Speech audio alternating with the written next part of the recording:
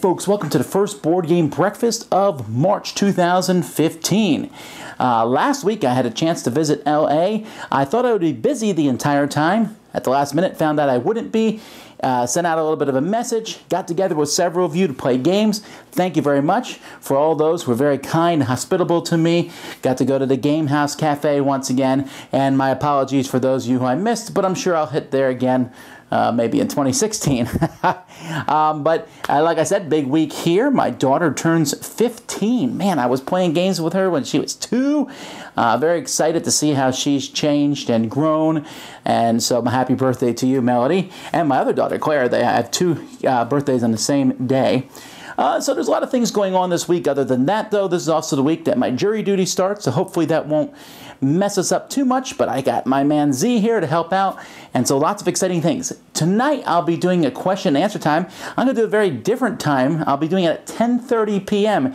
Eastern Standard Time, so like I said, I do different times each week, so hopefully that will help some of you out. If you have questions to ask, you can talk to me there.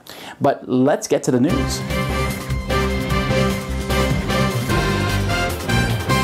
One of the biggest bits of news is that the Boardgamegeek awards were announced this week, but I'll be talking about that later on in Tom Thinks. Some surprising news. Greater Than Games and Dice Hate Me Games have merged together. Dice Hate Me Games is becoming a brand underneath the Greater Than Games. Now, Greater Than Games has made several games, but their most popular game is Sentinels of the Multiverse. Dice Hate Me Games has made Compounded and Viva Java and a lot of great games. I wouldn't necessarily say that these two companies make the same kind of games, but the partnership does make sense on a strategic level. We have Greater Than Games, which has very good thematic games, and Dice Hate Me more with the strategic and sound mechanisms, and if they can work together and use the strengths of both companies, this will be interesting to see how this works out down the road. April 11th is Tabletop Day coming up. They just announced all the different promo cards and things that will be available to stores there. In fact, there'll be one for Sheriff of Nottingham on that day. I'm not sure how I feel about all these promos. They're really cool, but from what I've found in the past, a lot of stores do not know how to hand these out, or they take them and just kind of randomly give them out, and it causes a bit of chaos sometimes. We'll see how different stores handle that. But either way, who cares about that? It's an exciting time. I still will never understand why people get together just because we said they should, but hey, I'll take the excuse to get together, and if you're in South Florida, we're going to have a fantastic time in gaming, and we'd like to invite you to that. All right, here's a picture that someone snapped of Tail Feathers. This is another game coming down the line from Plaid Hat Games in the Mice and Mystics universe. What kind of game is it? We have no idea.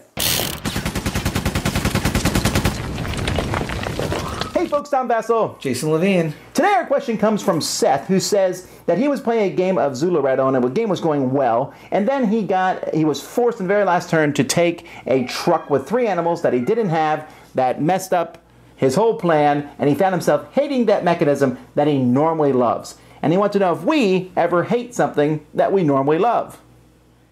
Let's see. In general, if I like something, I usually like it. I think I'm starting to hate Cosmic Encounter because every time we play now, I somehow get negotiated out of ever being involved in any. Oh, everyone want to come on the cone except for Jason. I have no idea how that happens. No, that's just the way it feels. I mean, if you're not winning, I always invite people who are not winning because that's what you do. Yeah. No. In general, I don't think that there's. To me, if I like a game, and even if the mechanic turns on me at some point, it's not that I hate the game or hate the mechanic anymore, because I still love it, and that's just the one game where the bad thing happened that you ended up losing because of it. I can end up hating a mechanism if I have to use it too much in a game. Like, for example, drafting. Drafting's a fun thing to do. But if I have to draft and draft and draft and draft and draft and draft and draft and draft and draft and draft and draft, you're like, stop! Too much drafting. So you've changed your opinion on Seven Wonders then? No, but Seven Wonders. I'm joking. Seven Wonders, the drafting is a game. I was thinking more along the lines of Neptune. In Neptune, there was this big drafting, and you just did it, and we did it, and we did it, and we did it, and then we played the game. And the game was fine. Neptune's fine. But I found myself not liking the mechanism as much because it kind of happened a lot. Yes. Or I might say, ooh, you roll a die to put random resources on the board. That's a cool mechanism. And then you roll it and roll it and roll it and roll it, and it's like, ah. So repetition can ruin some mechanisms for me. But even if I love something, let's say simultaneous selection, I love, and I get destroyed in it every single time, I still think it's cool. Yeah. Even when I lose. I just don't mind losing that much. And that's a big difference, I think. Or secret bidding, and then secret bidding, and you realize that someone else bid 4 every time when you keep bidding 3. Yeah. You're like, oh, I bid too low. Oh, I bid too low. But it's still a great mechanic. Yeah, so I mean, I can see a bad experience can sour you on something in a game, but for me, it's not that big of a deal. But I think a lot of that's due to I just don't really care that much if I win or not, unless it's against Jason. Yeah, so in general, you know, you might have that one bad experience, but play the game again and you'll have a better experience with the same mechanic that you love. All right, I'm Tom Vasel. Jason Levine. Send us questions at dicetower@gmail.com. An unending tide of Imperial Mooks. Robo Rally is another Richard Garfield robot-infested game from Hasbro's Wizards of the Coast's Avalon Hill line. In it, players control robots racing around a dangerous factory floor trying to hit all the checkpoints first or destroy the other robots with their head-mounted lasers. Movement is accomplished through programming cards, which are done in advance. One never knows whether one's perfectly programmed moves will be interfered with by the enemy. Friedman Freeze's Power Grid even has a robot expansion. You use it to build a variable robot AI opponent who, depending on which pieces you use, will react to the different phases of the game in different consistent ways. Being beaten at Power Grid isn't bad enough. Now you get to be beaten by a robot? Huh. Alex Randolph's Ricochet Robots from Z-Man Games is a puzzle game where the goal is to get the robot to the target in as few moves as possible. Robots move in straight lines until they hit an obstacle, at which point they change directions. This one's a real brain burner. You would think that robots would be easy to spot with their glowing red eyes and clanking metal arms. But if Battlestar Galactica has taught us anything, it's that robots can be anywhere, even under our own skin. In BSG the board game, players don't know who the robots are until it's all over. You may think you are human, and then find out, uh-oh, you're a robot. There are simpler secret identity games on the market, but none that blends mechanic and theme so well as Battlestar Galactica. One game that is not out yet that involves robots is the resurrected edition of Grave Robbers from Outer Space. Look for the Kickstarter campaign coming to a computer terminal near you.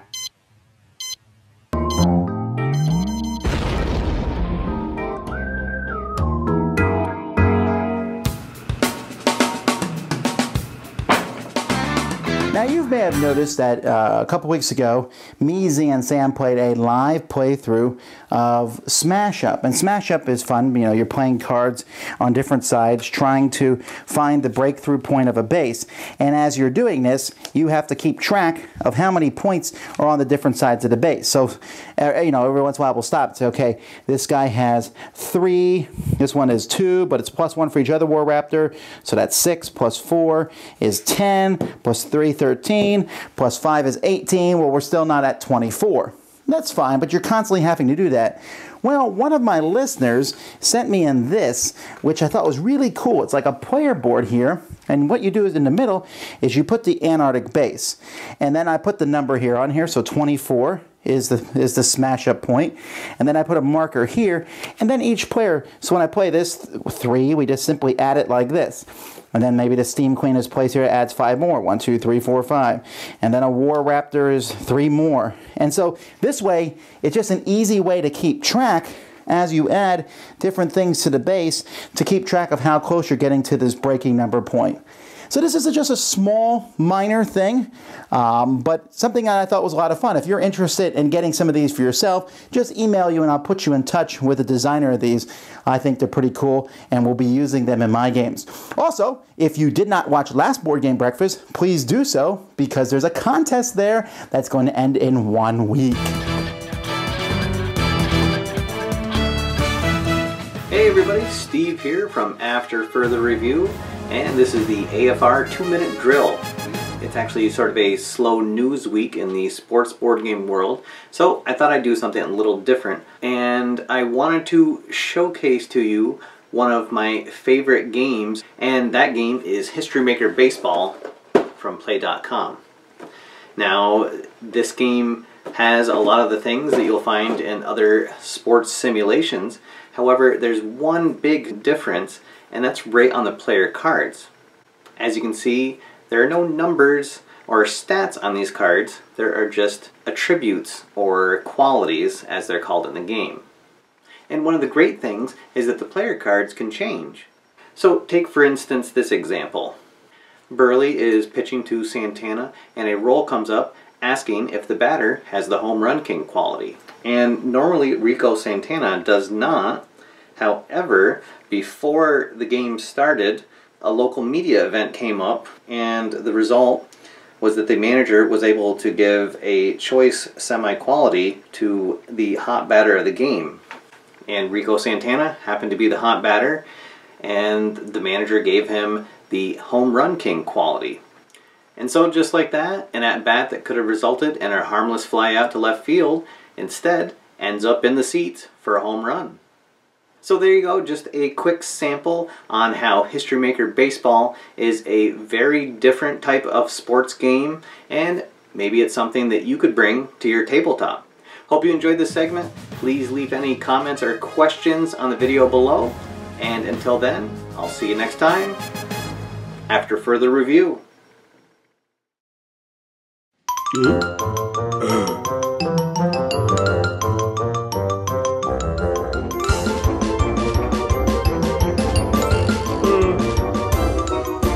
Now, jury duty may slow me down a little bit, but we still have many things coming from our contributors this week.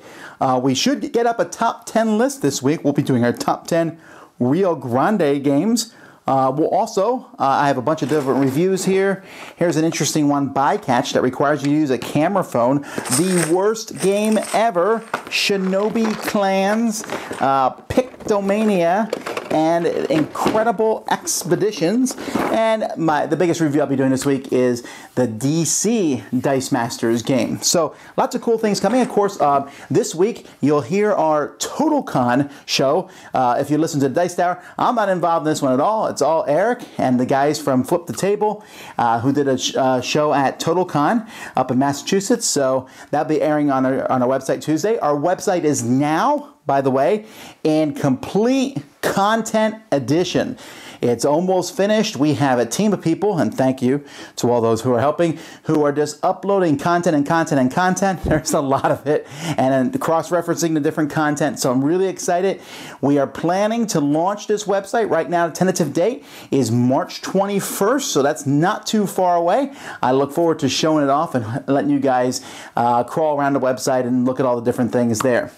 Okay, let's move on.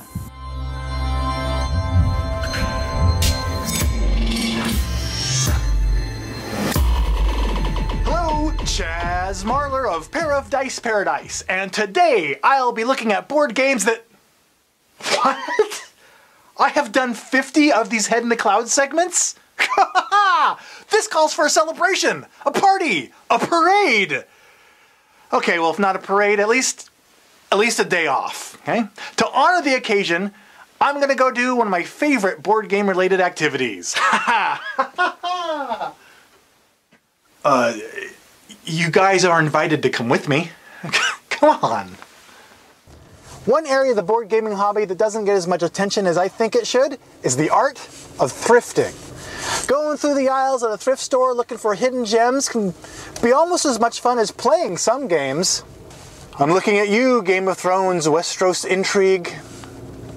There's always a few Boardgamegeek forums about thrifting that are going on, and Hunter Shelburne of the Weapons Grade Tabletop YouTube channel has a really good Big Game Hunter series about his thrifting exploits, which is pretty good. But other than that, I haven't really seen much else about thrifting being talked about. There's something out there that I'm missing? So here we are at one of my local thrift stores. Let's go in and see if we find any hidden treasures today. Well, so far, I'm just being greeted by the usual thrift store fare. Let's see, we have Sports Seen It Still in Shrink, Twilight Seen It Silver Tin Edition, TV Seen It, Blue Box Seen It, and TV Seen It and Blue Box Seen It side by side. Aww, they found each other. Jumanji was tempting, but really I don't know where I'd keep the disoriented middle-aged man that comes trapped in the box.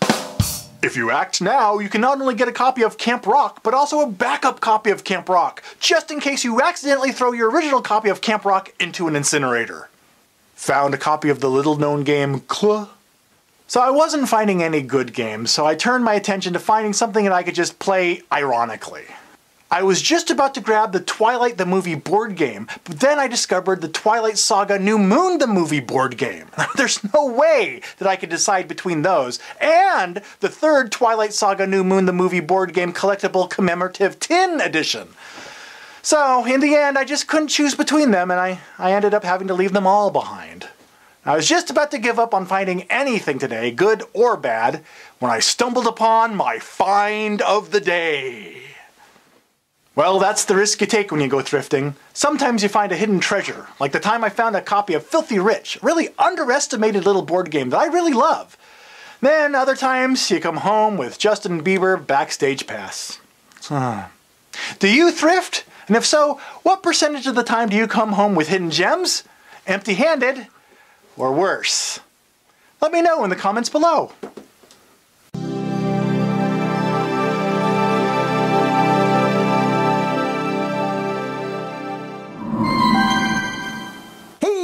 Five more expansions that I really enjoy. We're still, of course, down at the very bottom of them, but let's get going here. First, we have their Blood Bowl Sudden Death. Now, Blood Bowl is a game, Blood Bowl Team Manager. Blood Bowl Team Manager is a game I think is kind of underrated by many people. It's kind of like taking the concept of area control. It's like taking Smash Up, in a sense, and adding kind of a heavier game behind it. And Sudden Death didn't really upend the game. It just added some more teams, but two teams I really like, the Undead and the Vampires. The Undead, I like them because even when they fall down, they can do things. And then it added some other minor tweaks like magic balls that did different things. But it was just a nice expansion, more of the same with a few minor tweaks. That's kind of one of my favorite types of expansions. Then we have here Reef Encounters of the Second Kind. Now, Reef Encounters is a game that I don't see many people talking about today, but it was really an excellent, strategically tactical game of placing tiles. It's a beautiful game about building a reef, but mean and in your face, trying to use fish to eat the reef and just form the reefs and going after other players' reefs. Really cool. Reef Encounters of the Second Kind added some cards, which was okay, but it also added like double tiles and tiles that were two different colors and just kind of did some minor variations on the game, and I thought it was a good addition to the game. Not necessary. I mean, Reef Encounters, it was never a game I sat around and thought, this game needs an expansion. But this expansion was nice, fit inside the box easily, and added more to the game. Then we are at Buffaloes. Now, this seems like an odd one here. Buffaloes is an expansion to a game called Hippos and Crocs. Now, Hippos and Crocs is a great little two-player abstract game where you have two different shapes, one a hippo and one a crocodiles, and you place them on the board until you can't place anymore, and when you can't place, you lose. A simple game, easy to play, but one that I played over and over and over and over and over again. Water Buffaloes, or I'm sorry, it's called Buffaloes, adds the Water Buffalo tile. So now you have three different factions to work with. It's just another shape, but also comes with a bigger thing and adds that you can play the game 3 players. And I like that. That added things up. So when you lose, you can pick which person you'll be. So if you think Water Buffaloes definitely beat Crocodiles, well, that's fine, but I don't think that's true. But you could switch over perhaps when you lost. Just a cool little addition. Turned a 2-player game into a 3-player game or into a 2-player game with one more option. Then we have Battlestar Galactica Pegasus. Now, as much as I like Battlestar Galactica and think it's a great game, it's kind of odd maybe that this expansion is so far down on my list. But I don't think Battlestar needs its expansions, but I mentioned Pegasus for a few things. There are parts of Pegasus which I will never play with again, New Caprica and all of that. But there are parts of it that are pretty cool. The Pegasus board, I think, adds a lot. It helps the humans out some. It has the airlock, which adds a different dimension to the game. It has plastic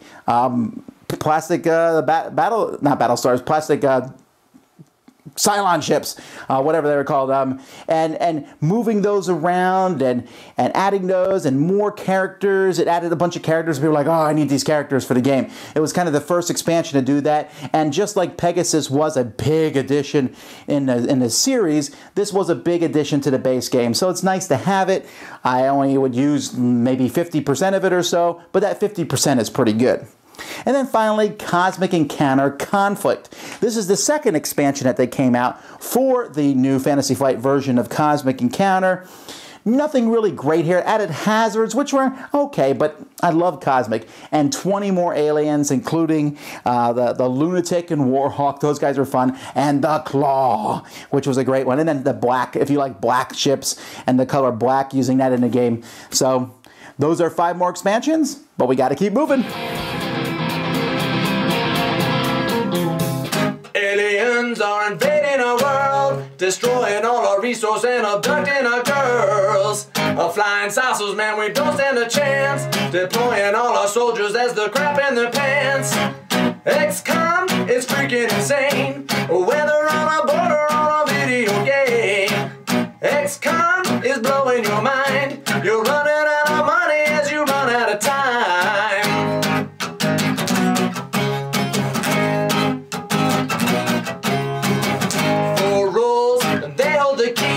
To stand between the aliens and humanity. Scramble satellites as they take the base.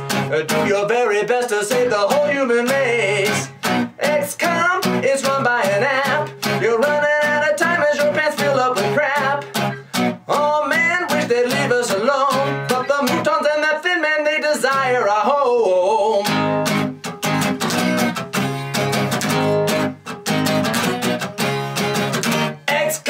As good as it gets, but don't worry if you lose, man, cause we'll all make great pets.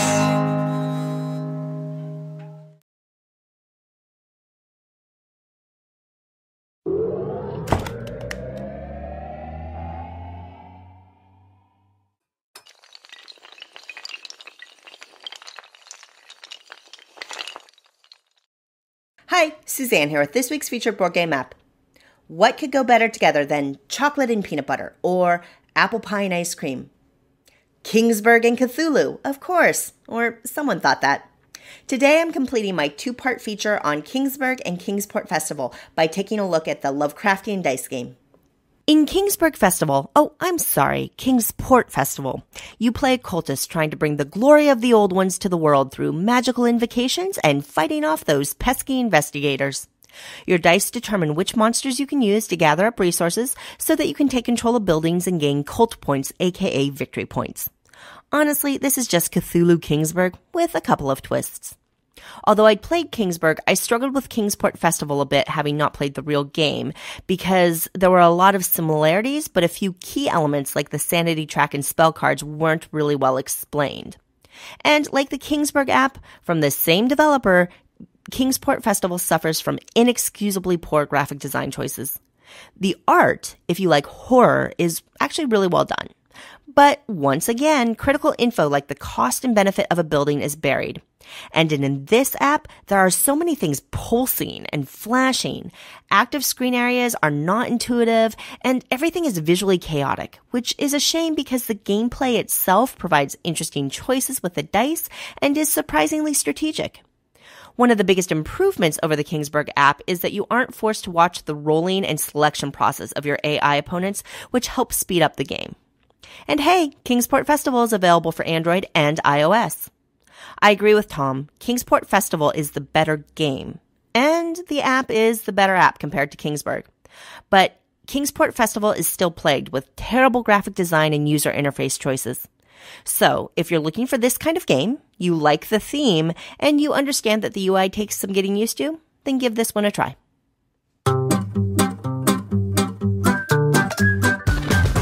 Now, as I said earlier in the segment, that the Boardgamegeek Awards were announced. Now, the Boardgamegeek Awards are basically picked by the users of Boardgamegeek, which, since it just passed 1 million users, is easily the largest board game website in the world. There's just a lot of stuff going on there. The awards are I think the best way to look at them is kind of a People's Choice Award. Now, there's some restrictions on this. You have to be a paid donator to the website or to pay 20 Geek Gold, which is Boardgamegeek's virtual currency, which you get for posting things and putting up pictures and maybe modding some of the stuff. Basically, you have to do a little bit of work, not a lot, to get it. So there's some restrictions, but there's still many votes. So they're the People Choice Awards. Well, they announced all the awards, and go check out their website so you can see what they all are. But the biggest one was the Game of the Year, which went to Splendor. Other ones, the two-player game went to Star Realms, Innovative Game and Thematic Game went to Dead of Winter, and there were 2 runner-ups in each of categories. And as a disclaimer, they added the Board Game Podcast Award this year, and Dice Tower won that, which is pretty nice, and thank you to everyone who voted for that. But as soon as they announced the awards, the uproar happened. Now, of course, uproar is going to happen because this is the internet. But I thought it was kind of interesting watching the uproar towards this at the same time, or just a week or so after, the Oscars were announced. Now, me and my friends had this huge discussion about this. We played board games one day, and after we were done, we all sat down to eat, and we were talking about Oscar movies, and I was complaining how the Oscars never match what I find interesting, and they never seem to match what the people find interesting. You know, most of the time, if you go back and look at Oscar nominees, they're just movies I don't really care about, while movies that I really like let's say, for example, Guardians of the Galaxy, wouldn't even have a shot at that. And that's because the Oscars are looking for something different than I am. I'm looking for pure fun and entertainment in movies, and I don't mind movies that make me think, or movies, but I still want to be entertained. For example, I really like The Truman Show because it makes me think, you know, it's interesting, a look at society and such, but at the same time, it was an entertaining flick. And so that's kind of what I'm looking for, and it doesn't jive with the Oscars at all. So I'm like, I'd rather find out what the people think is the best. Of course, what the people want isn't the best all the time, right? Otherwise, I mean, I don't have cable anymore, but when I was at a hotel going through cable, yeah, there's a lot of dreck out there, right? Reality shows, out in the food world, the popularity of McDonald's, and so what the people want isn't always right, but what the snobby elitists want isn't right either, is it? Well, the truth is there's no right answer, right? You're going to look for an award that matches what you think, and that's what's going to make you happy. So that's what people do. People like watching the Oscars because of all the glitz and glamour, but at the end of the day, they're going to complain about it or not. So back to Boardgamegeek. These awards, people are like, how could Splendor have won? And yada, yada, yada, yada, yada. The truth is, folks, Splendor won because it's just popularity is immense. Now, I know there's people who hate it and there's people who like it a lot. I tend to be someone who likes it very much so. But let's put another game in this category that I don't like, and that's the DC Deck Builder, right? I'm not a big fan of that one, but that one was also quite popular. So when I see games like this, and when I see them being played when they came out, which was about a year ago, Splendor first came out, and I see it played consistently, at all the conventions I went to, I saw Splendor being played somewhere. At the meetups I'm at, it is played by somebody in our group pretty much every single week. I see other games like Five Tribes and Dead of Winter. These are also games that are constantly being played and bringing enjoyment to people. So I think that when we look at these games and go, can't be best game of the year. Well, obviously, a lot of people did think it was the best game of the year. And when, again, I go, that's stupid, I have to be careful that I'm not going and calling all those people who voted for it like, you're just a bunch of sheep. I know what's truly best. The Boardgamegeek Awards are the people's choice, and the people chose Splendor. And I think that was fine. Just like for two-player game, Star Realms, a game I see people playing all the time, I think that's a great choice. Dead of Winter for innovative, something I agree with highly.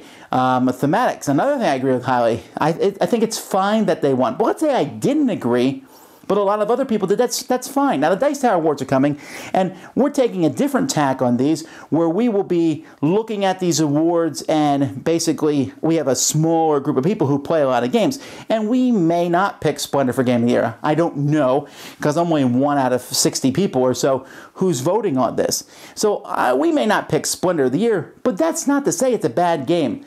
And I think we have to be very cautious about this whole elitist thing, because here's the deal.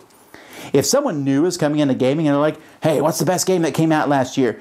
And you hand them Splendor, you know what the chances are? They're going to enjoy it. But if you hand them your, this is most definitely, let's say Kanban, okay? I haven't played Kanban yet, but it's a very heavy game. You hand it to someone new, they may enjoy it, and they may not. But the chances are not quite so good. And you say, but Tom, popularity does not equal how good something is.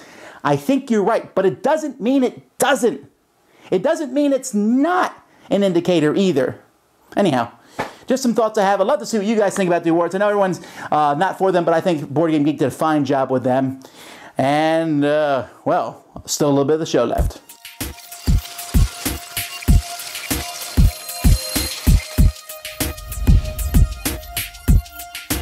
We've been talking about rules lawyering at our gaming table. Rules are made to be broken and lawyers are made to be killed, right? Well, as we discussed last time, rules lawyering has its roots in RPGs, specifically this one. RPGs are different animals from all but a few board games, where rather than having all the players competing against each other, you have just one player acting as an adversary for the rest of the group. Kind of like a maze controller, whose authority is absolute in the game. I am the maze controller, and I have absolute authority in this game. Yeah, you get the idea. One of the problems that grew out of primitive RPGs is that the game master might occasionally abuse his authority at the expense of his friends. No, why didn't you just tell me? Early systems had no kind of recourse for victimized players, but as the hobby made advancements, more players' rights were developed. So the term rules lawyer was coined as a pejorative by DMs who reacted to this broach on their authority with about the same grace as, say, Prince John when he was forced to sign the Magna Carta. And we are forced to sign your precious Magna Carta, forced by you. I am God's right hand! And that prejudice has spilled over into the average board game. I ran into this problem recently when playing, of all games, Lords of Waterdeep. Another player seemed to be fudging what was permissible in a certain round, so I asked for a second to check the manual. And this individual spat back, "Oh sure, just rules lawyer me." See, while if a dungeon master's job is to tell a good story rather than just screw with the other players, Eiffel Tower! Oh. he should have the authority to bend the rules in his game. Game? But in a board game, all the players are equal competitors. And if you're acting contrary to the framework of that game, then I'm not rules lawyering you, but you are, albeit unintentionally, cheating. So should we kill all the rules lawyers? Well, maybe. And now it's time to end Board Game Breakfast. Guys, thank you so much for watching the show as normal. Come back tonight at 10:30 Eastern Standard Time, and I'll do some questions and answers then. And look for us putting up some more content for you guys this week. Hey, we are 1/6 of the year is over, but winter's almost over. We can see summer approaching. Isn't that exciting? Hey, folks, until next time, I'm Tom Vasel, and you've been watching Board Game Breakfast. Thanks for watching Board Game Breakfast. Tune in each week for your daily dose of gaming goodness with Tom Vasel and all the gang. Until next time, I'm Eric Summerer, and you've been watching Board Game Breakfast, a Dice Tower production, sponsored by Cool Stuff Inc., an amazing place to buy board games. Cool stuff in stock at coolstuffinc.com.